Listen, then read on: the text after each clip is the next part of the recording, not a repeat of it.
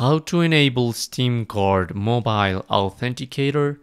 Hello and welcome to our channel Whizz. In this tutorial I'm going to show you how to enable Steam Card Mobile Authenticator, so please watch till the end to properly understand the tutorial.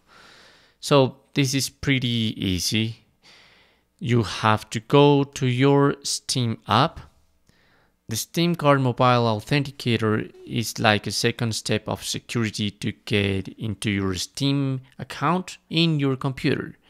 So as you can see here in the app, in the options at the bottom of my screen, I have like a shield in the middle of the screen.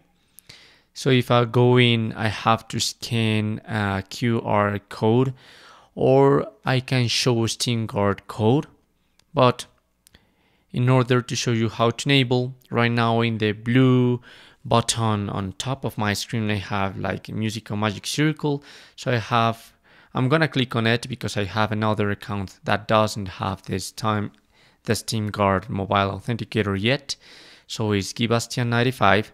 So first of all, they're gonna send you a code to your email. So you have to write it. And then they're going to ask you for your mobile. So you have to get your mobile, go to next, and then they're going to send you a message, a text message to that phone, to that number phone. So then you have to copy and paste that code, and that's it. That's the way how you can enable your Steam Card Authenticator. And as you can see, I can scan a QR code or show the Steam Card code. Basically, this is a code that's gonna change every, I don't know, perhaps 30 seconds. So as you can see, the blue line is going to be over, and when it begins the circle again, it's going to change the code. That's it.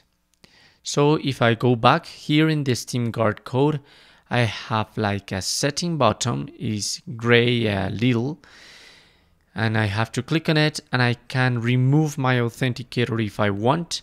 So removing your authenticator will reduce your account security. Obviously, they're going to stop your trades and market listings like by 15 days, and you can click on the blue button, remove authenticator, and that's it. You have canceled those second steps just if you don't want so much security. So this is how you can enable your Steam Card Mobile Authenticator.